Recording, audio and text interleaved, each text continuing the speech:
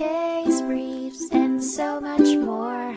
LSData's got what you're looking for.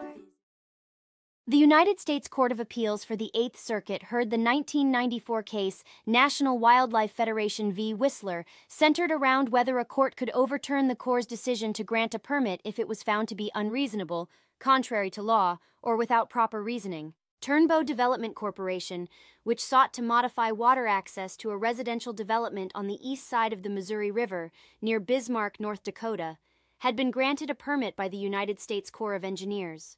The project involved reopening an old river channel and impacting its wetland status. Despite concerns raised by the National Wildlife Federation and an adjacent property owner, who sought to suspend the permit, the court found that the Corps' actions were not arbitrary or capricious. The court determined that there were no practicable alternatives to the proposed project and upheld the Corps' interpretation of the Clean Water Act. Ultimately, the court supported the decision to grant Turnbow Development Corporation the permit, considering the project as two severable elements. Case briefs, and so much more. LSData's got what you're looking for. Visit lsd.law, elevate your mind. Leave the stress of class.